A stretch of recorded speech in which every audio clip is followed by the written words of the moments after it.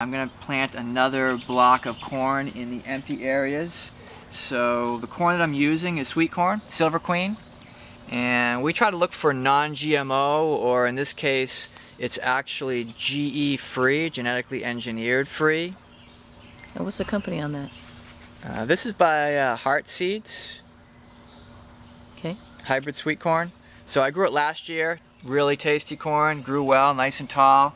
So I'm going to start in this area here where it's empty, and when you got the sticks, you can see I actually planted here a couple weeks back and it never came up because of the dry weather.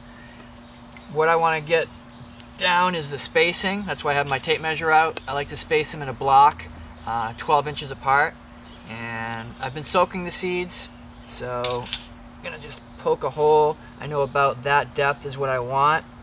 That's about 1.5 inches. Measure a foot. Poke another hole about to my knuckle there. Put another corn in here. Measure it out.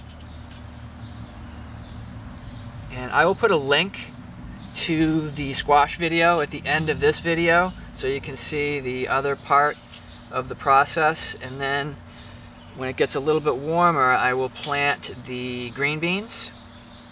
Put one in there, and I think I didn't put one in there. So there's 4, and you want to plant them in a block like this. Corn is wind pollinated, so when they're in a square like this, you know, it has a high probability of pollinating properly with the corn in all directions.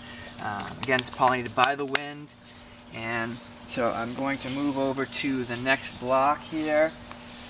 And the way this Three Sisters is a grid pattern, I talk about this in the squash video also. You can see I've already planted squash.